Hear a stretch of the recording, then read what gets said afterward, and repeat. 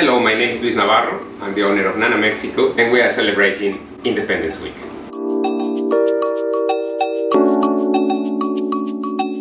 Well, Nanna Mexico, how it started really was a long time ago with my Nana, with my grandmother. In 1958, she was left alone with 7 kids. And she needed to survive, so she took a table outside her room and she started to sell Mexican street food.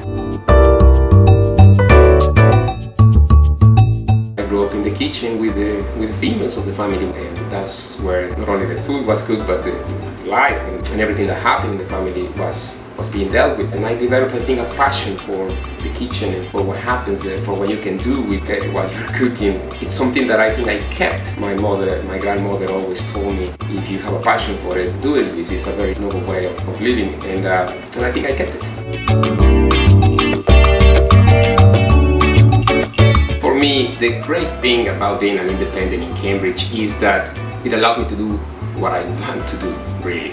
It's very liberating because I have a passion for what I do, and I can service and deliver that to the way I want it. So for example, all our meat comes locally, it's top quality, the kind of quality that you will only find in top restaurants. But we can do that here because we are small and because I take those decisions.